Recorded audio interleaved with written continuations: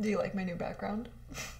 I know I've had a new background in every single one of the videos I've posted, but this is going to be the winner and will allow me to make videos more consistently now that I have this hurdle out of the way. So I hope you like it. Let me know in the comments down below.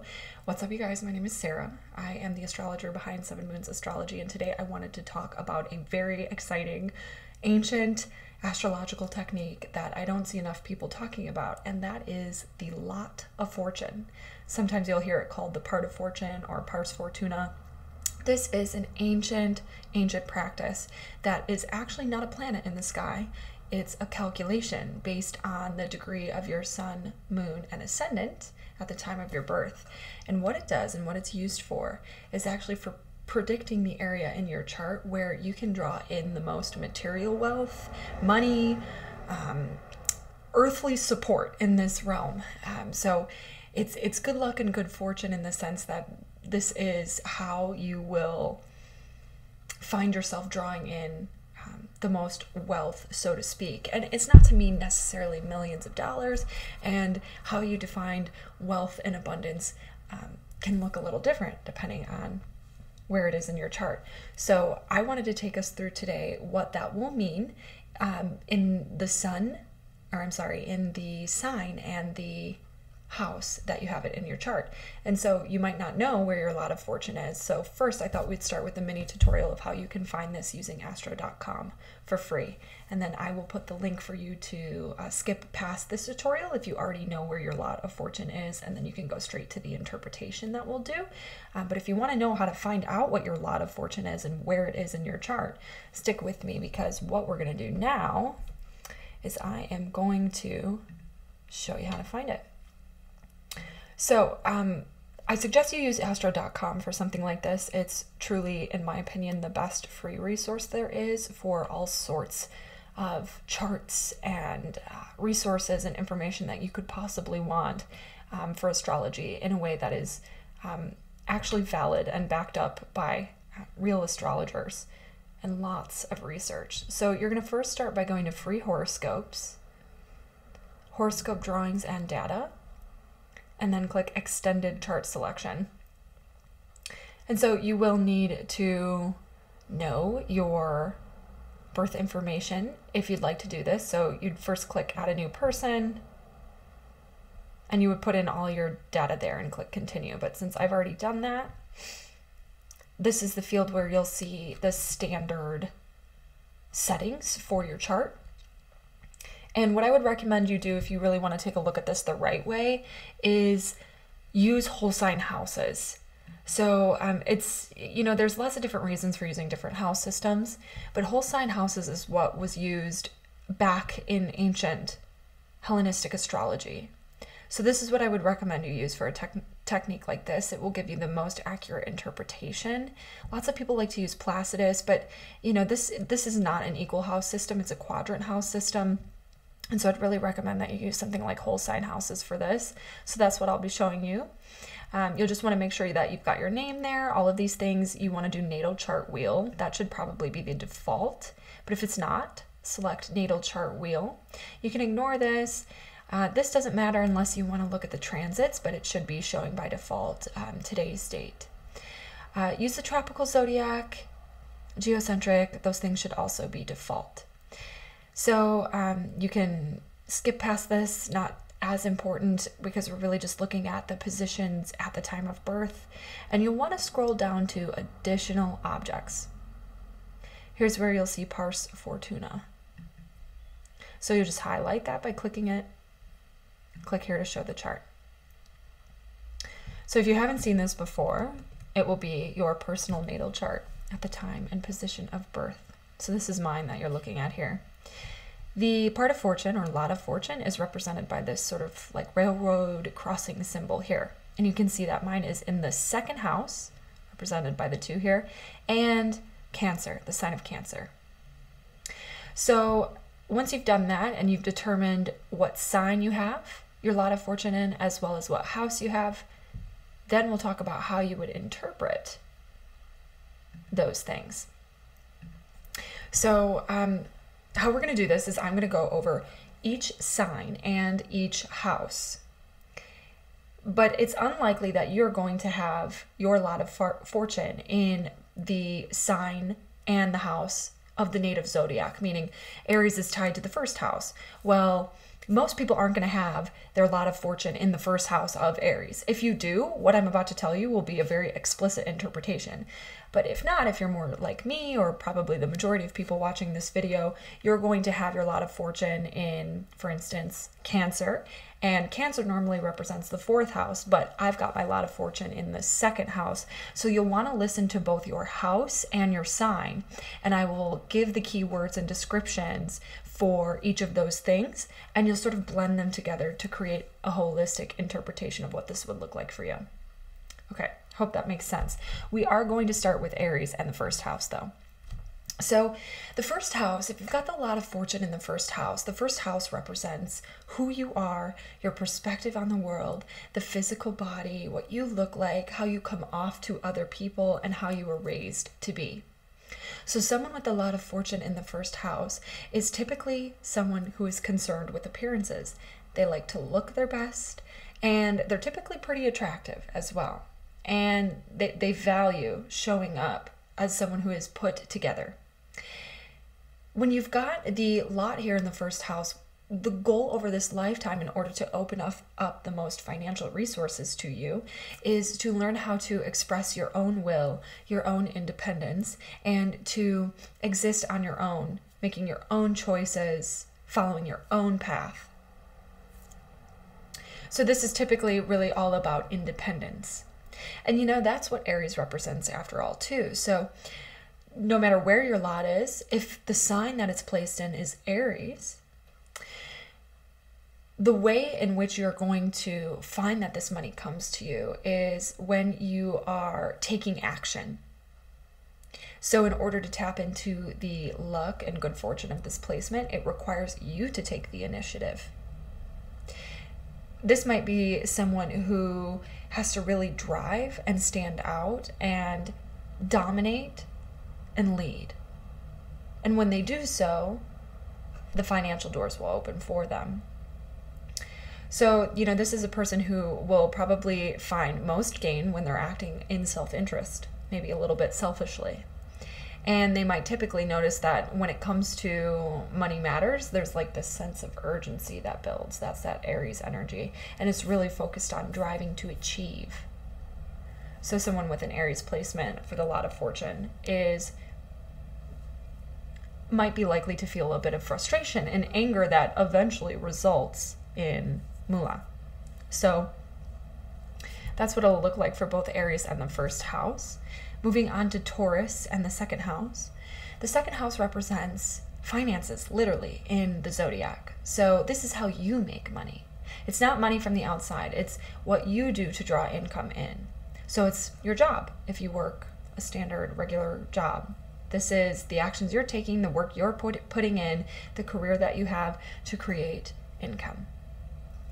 You'll do quite well in this area, particularly when you tap into the sign energy of your lot placement. So Taurus being, corresponding to the second house in the native zodiac, this is someone who will see their wealth build when they are methodical, when they are patient, and then when they stick to their well thought out plan.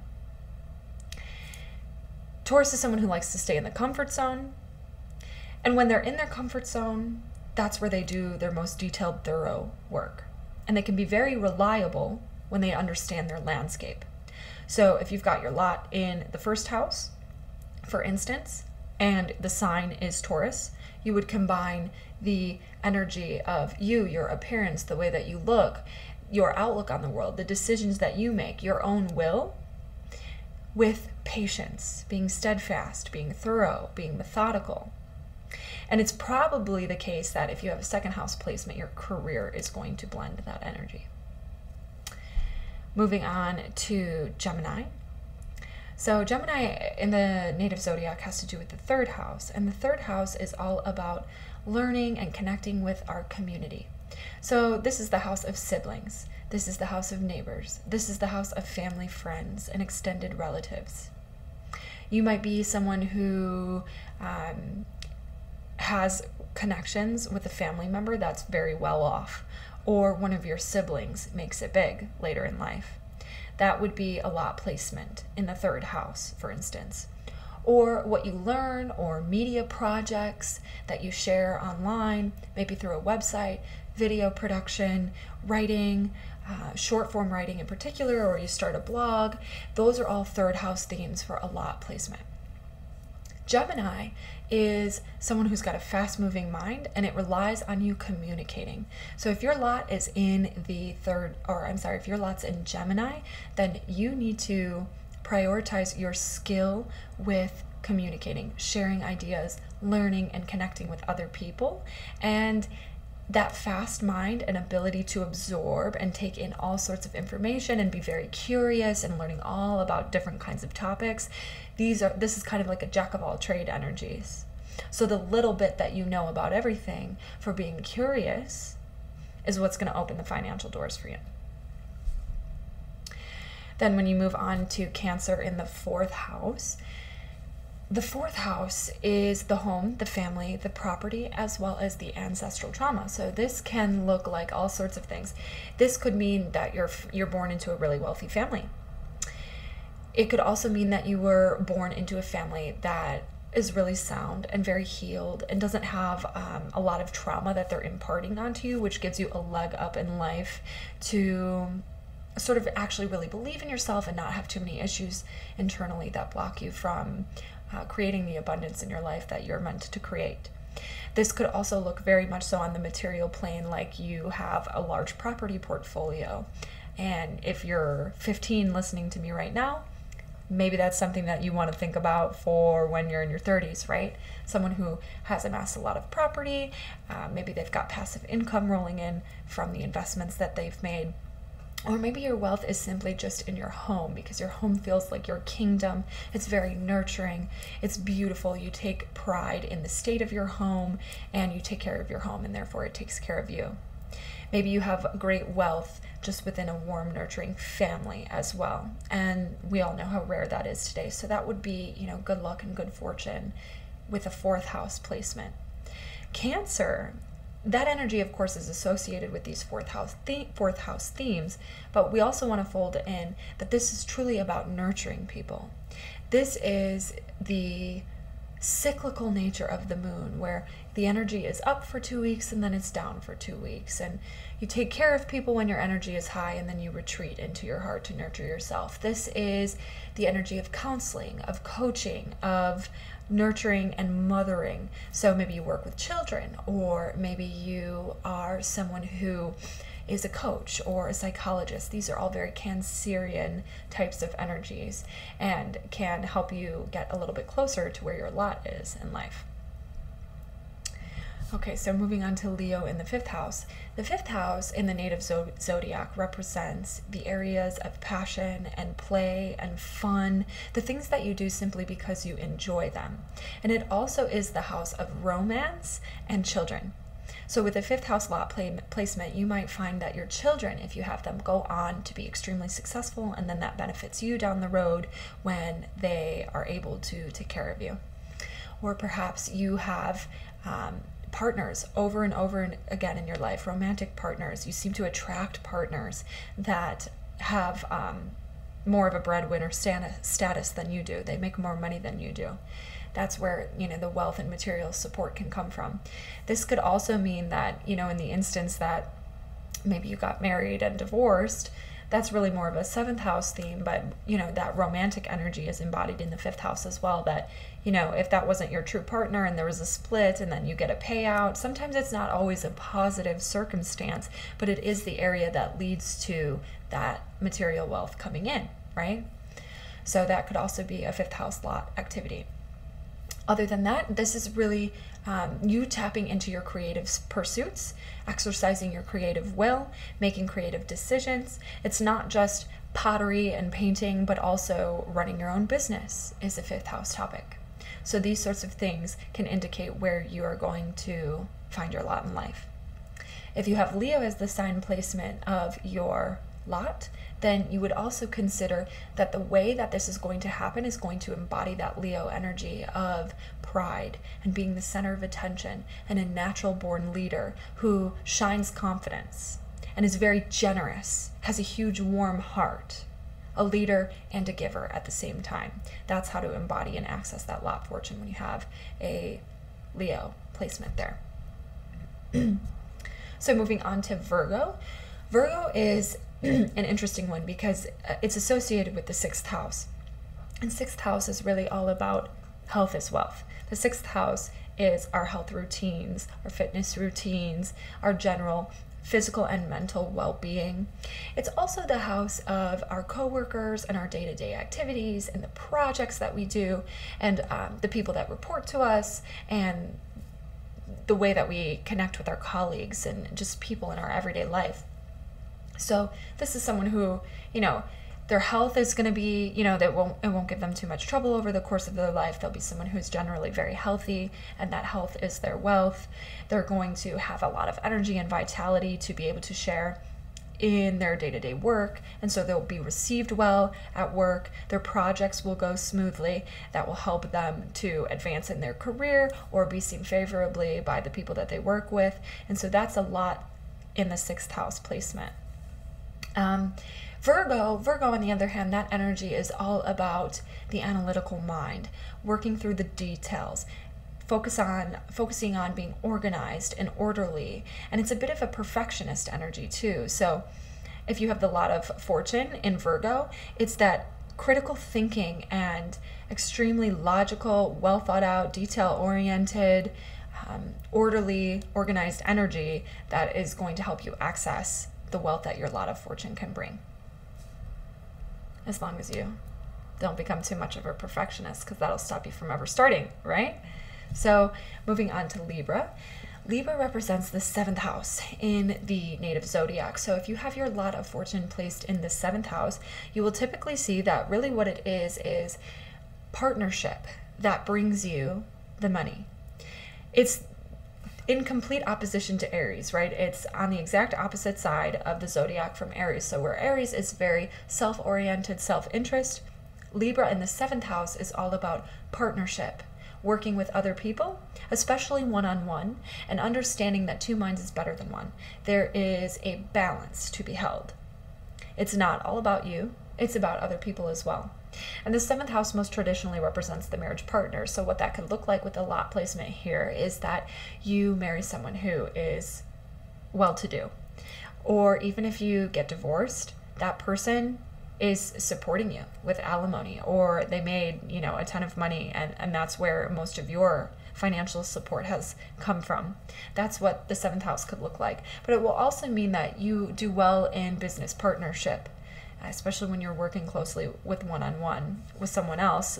It's the area of contracts and negotiations as well. So those things will typically go well for someone with the 7th house placement.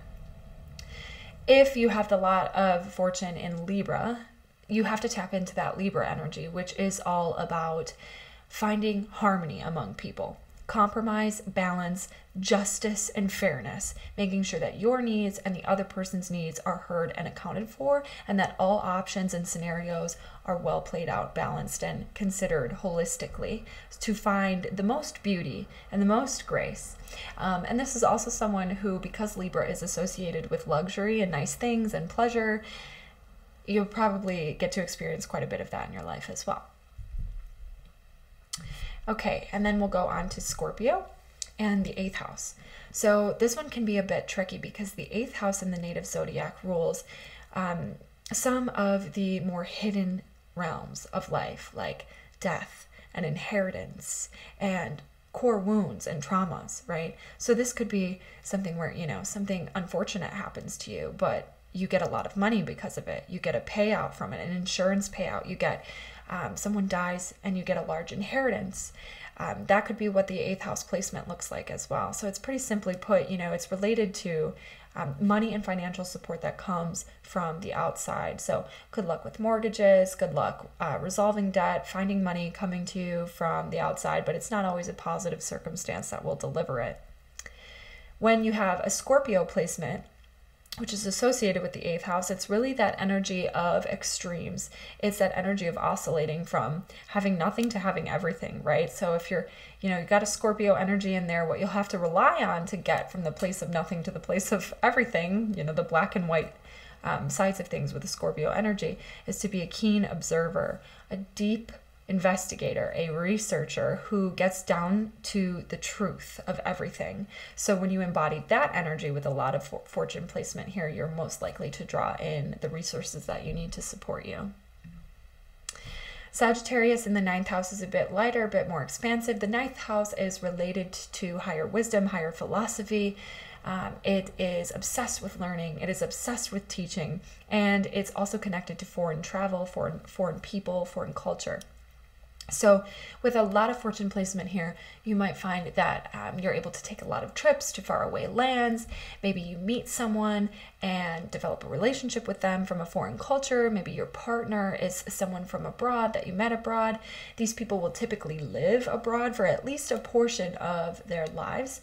And it's also someone who goes on to maybe study religions, study philosophies, and then share those things. Teaching can be an avenue for people with a lot of fortune placement to draw in a lot of resources. Sagittarius embodies really a lot of the same things because of its association with the 9th house. But if you've got your lot of fortune in Sagittarius, what you'll want to remember is to embrace your ability to think big, right? So let's say that you have your lot of fortune in the 5th house, Sagittarius. You want to combine the 5th house themes of creativity and romance and play with Sagittarius, which is freedom and expansive thinking and considering what the higher purpose is to everything, adventure, embracing adventure and spontaneity, maybe letting go of the reins of responsibility a little bit to embrace what each moment is teaching you. That is a very Sagittarian theme. The expansion of consciousness is what that is all about. Moving on to Capricorn and the 10th house. So the 10th house is related to our public reputation, our relationship with authority, our career, and the legacy we leave behind after we're done working. So this is a fortunate placement because it's pretty obvious, right? If you have the if you have the lot of fortune in the 10th house, what you're going to find is that you will have a very successful career that if it doesn't yield fame, it at least leads to a great deal of notoriety, and you will be known for what you're doing. You'll be known for what you're doing. This is a common energy for people who attract a lot of public success related to the 10th house. Capricorn, on the other hand, this is the energy where you have to embody, again, patience like Taurus, because Capricorn is ruled by Saturn, and Saturn is the father of time. So it requires that you really get responsible. You be really responsible. You'll be very structured. You'll be focused on the rules and doing things the right way, not the fast or easy way. It's got to be about long-term foundations, stable success that grows over time. So if you have, for instance, the lot of fortune in your 3rd house and you're going to start a blog, this is not someone who can expect that the money is going to open up instantly, because if you have Capricorn in your 3rd house, your writing projects are going to require a lot of work and commitment and time and focused development and patience to see those things through. But when they do finally mature and they reach that stage of maturation, they will be successful and lead to a state of authority because of the way that Capricorn is tied to the 10th house. It's just something that has to occur over time. Okay, so Aquarius in the 11th house. The 11th house is associated with our long-term goals and dreams and visions, as well as groups and our connections to organizations and our social circles, our wider social circles, the people that we know in our communities and networks, not just in life, but also in work. So if you have a lot of fortune placement in the 11th house, this is someone who will see that they get what they need, they get what they want, the goals that they have far off in the future, the dreams that they have, they're able to make those things happen as a result of the way that they connect with their network. They're very good at networking. They find their space well among other people. This is someone who is altruistic and will start an organization that leads to success, or participate in an organization and receive rewards and accolades for the work that they do.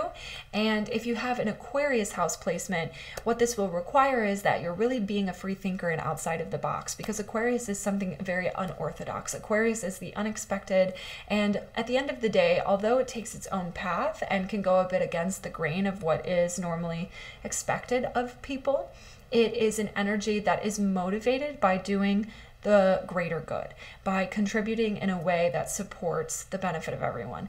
And so if you keep those things in focus, and you remember that what makes you unique is what helps you to contribute to the success and well-being of everyone in wider groups, and you embrace your originality and what makes you different, that's going to help you unlock your lot of fortune placement in Aquarius. And then finally, we have Pisces in the 12th house. 12th house is another one of those hidden realms, like the 8th house. It's about loss and endings. So this can be another one where, you know, what you lose or what ends, even if it's painful at the moment, can actually lead to new beginnings that steer you toward the path of success, where you get the material support that you need. This is also the house of rest and retreat and solitude. So this is someone whose best ideas are going to come to them when they're alone. This is someone who, when they take the time to rest, or they go on vacation and they take a time out, they will find a lot of success, and maybe really require that time and space to do so. The 12th house is also associated with what is kept away from modern society. So what you retreat from, things like hospitals or temples or museums, things that are like separated from the public in a way. And so you might be a doctor, right? Having a lot of fortune placement in the 12th house would mean that, you know, if you spend a lot of time in hospitals and somehow this is what's leading to your more material benefit, it could look like that quite literally, or it could be, you know, similar to a stage of your life ending in a way where, you know, something is completely different after the fact and your whole life flips upside down, but it gives you great access to new wealth and abundance. Maybe you lose someone, similar to that 8th house theme. Ultimately, though, Pisces is about the connection between us all. So Pisces is very compassionate. It's very empathic. It's a dreamer.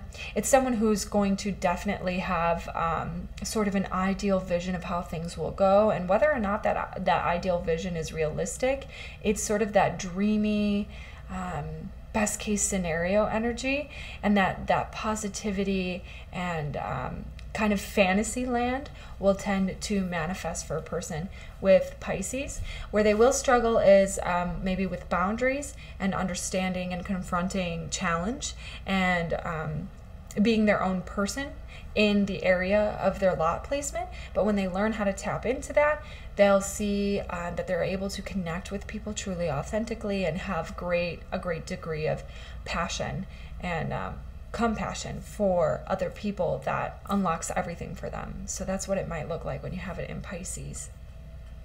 So I'll give you an example. I have the lot of fortune in my 2nd house, and the 2nd house is embodied by Cancer. So I think I showed you that with my chart. I'll go ahead and pull it up again. So yeah, you can see that I've got that 2nd house in Cancer and the lot there at 23 degrees. So what I do for work and what I've done for work, typically where it just keeps leading to success, is always a very Cancerian theme. I started in college originally working as an admission counselor for the school. So I was working with students and parents one-on-one. And remember, I mentioned that Cancer can be an energy of coaching and nurturing and helping people to get the support that they need to grow. That's very much so a Cancer energy. And I've done all sorts of coaching. After that, I moved on to business consulting. And so then I was sort of filling the same role, working with clients one-on-one to help them get the support that they needed. And then now I'm working as an astrologer where I do one-on-one readings all of the time. I have a dream coaching program where I help people tap into their astrology to unlock their charts and realize their dreams and find a purpose-led mission based on their energy. And so these are all very Cancerian themes. But moreover than that, I have never worried about money. It's not to say that I have been in the best position financially my whole life, but money seems to flow to me. And that's a very common thing for a second house placement. Never worry about money, and the money always comes right when you need it, maybe in the lick of time. That can be very much so what you would find with, the second house placement in Cancer. So it's a lucky one for sure. But if you want to tell me, go look on astro.com using that tutorial and tell me like what you've got as your lot of fortune placement. Leave it in the comments below. See if you can combine the sign and the house to make your own interpretation and an understanding of how that lot of fortune is playing out for you. And then if you would like to tap into your chart more and learn more about not just your lot of fortune placement, but all of your planets and asteroids, and see what energy you have and how it's playing out in your life experience, I am open for readings, and you can find me at the link below. So I hope you enjoyed this video. If you like it, leave a comment, like the video, subscribe, and I will see you next time.